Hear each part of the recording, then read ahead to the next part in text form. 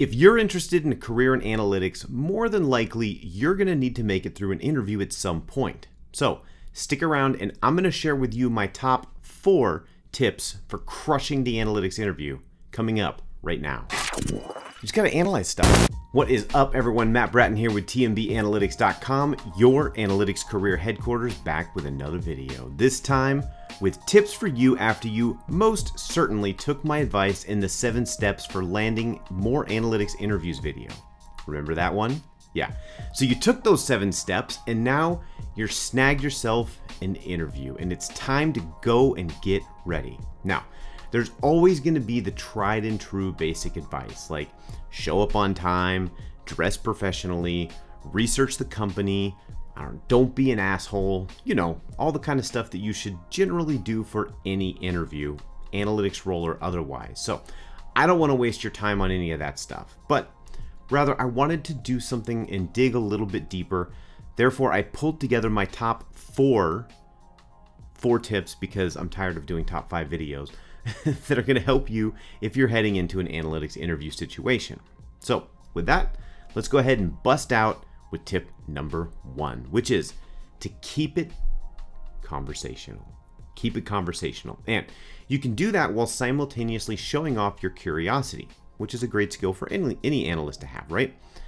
So you see, every company is going to operate a little bit differently. They're going to have their own nuance to the ways that they capture data, their systems that they use, so on and so forth. So when you're asked questions, for example, about the tools that you've used or the experience you have doing analytics, absolutely, thing number 1, answer that question. But wrap your response in a question of your own and push it back on them by asking about how they do things. What are the tools they use? And then follow your curiosity so that it becomes more conversational. What this is going to do is give them a glimpse into what it would be like training you, explaining to you their data tool stack, and if you're asking the right kinds of questions, they're already going to start imagining you working there along with them side by side. And if it's a job that you really want, that's a good thing, right? You know what else is a good thing? Tip number 2. And this one is all about picking your data stories ahead of time. What this means is you're going to be asked a series of questions that you should anticipate, like tell me about a time that you had to solve a problem on a tight deadline, or run an analysis and make up assumptions, or work with a difficult team member, right? Whatever flavor, situational flavor that these questions come up, you should come in with about 5 stories is my magic number that you should know just backwards and forwards and up and down and left and right and BA, select, start, okay? That is going to answer a variety of these questions. And what I mean by this is each story doesn't have to address a very specific thing. Rather, each one of your stories could be used to answer several different questions because it highlights the different skills that you have, like creativity and communication and conflict resolution. And by having those things on tap, you don't have to like literally come up with examples on the spot. You've already got these ready to serve up, and it just takes the mental load off of having to think on your toes, right? So seriously, what this preparation does as well is make your stories that much more adaptable because you know it so well, you see how it could be used or retold or reframed to sell a different skill depending on how the conversation goes. It's time well spent. Speaking of time well spent, if you are getting value out of this video, don't forget to give me a thumbs up. And if you're watching this, it likely means that you're interested in a career in analytics. And if that's the case, do yourself a favor and please subscribe to my channel because I drop new content every week on all things analytics careers.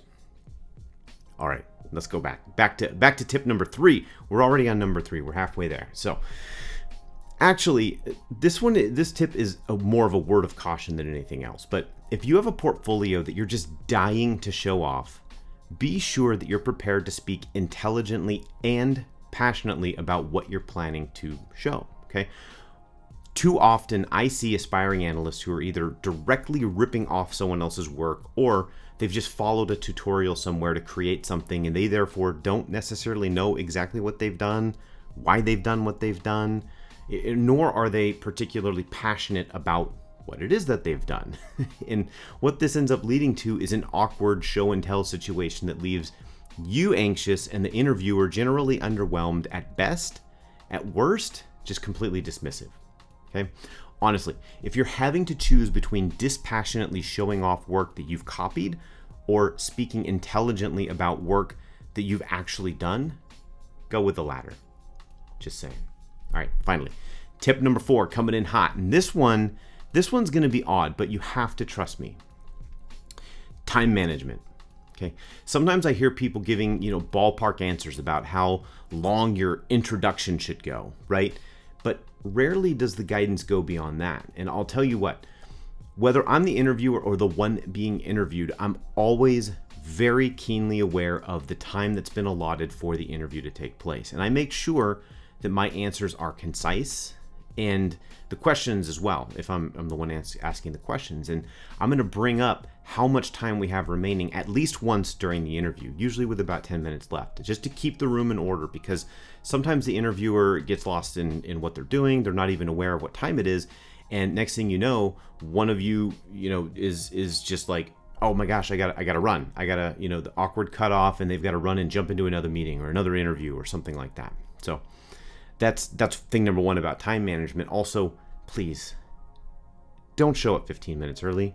Or if you do, at least wait outside. Aim to come in with about 5 minutes before your interview. I can't tell you how stressed out it makes me and other hiring managers knowing that there's a candidate just sitting around waiting to be called in while we're frantically running around trying to print out resumes and round up people to jump in on the interview. This is stuff behind the curtain that you're not supposed to see, but it happens, okay? So use that time to get your breathing under control, get your mind right, so that you can strut in on time with confidence, all right? And with that, if you want more tips on analytics interviews, go on and head over to tmbanalytics.com/analytics-interviews, link in the description. There you can sign up for my Analytics Interview Secrets workshop, where I'm going to be going much, much more in depth on this whole subject, and just make sure that you've got everything that you need in order to absolutely dominate your analytics interview. Got a few extra bonuses in there as well, so go check that out. And with that, we're done for now. Thanks for watching.